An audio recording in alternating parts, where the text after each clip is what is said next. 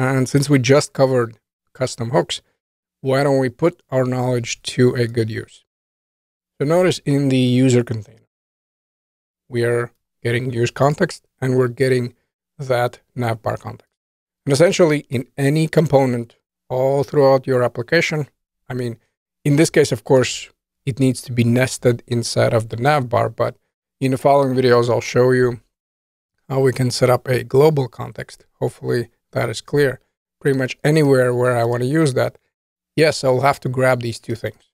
I'll have to grab the use context as well as the navbar context. Now, this is a good use case for a custom hook. So instead of these two imports, I can set up one custom hook and then just import that. So back in the navbar, I first want to come up with a name. In my case, I'm going to call this use app context, but sky's the limit. So let me add here custom hook.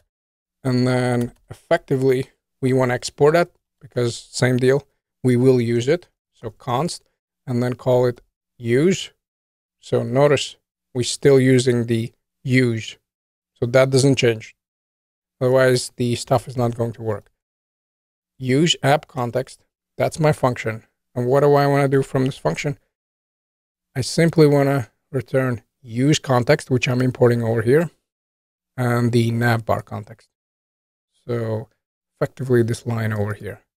So first, let me navigate back. I'll remove both of them from this user container, just so you can see that I'm not messing with you. Let me go to a navbar, copy and paste. We don't, of course, need a navbar context, but we will need this use context in the navbar one. And as far as the logic, we just want to invoke this use context once, and we want to provide the navbar context. So I'm going to go with use context, and then I'll provide navbar context. So now I want to save, and again, keep in mind we're exporting this. So now in the user container, I can replace this use context with use and then app context. Now, please keep in mind that there's also one in the final. So don't grab that one. Just set up this one over here. Let's save it. And then notice how our functionality still works. And if you're looking at it and you're like, well, this just saved us one line of code. Keep in mind when you use context globally, again, something that we're going to cover in the next video, you'll be accessing that context quite a few times. And then it's much easier to just use one hook instead of importing the use context as well as that particular context each and every time you want to access it in the component.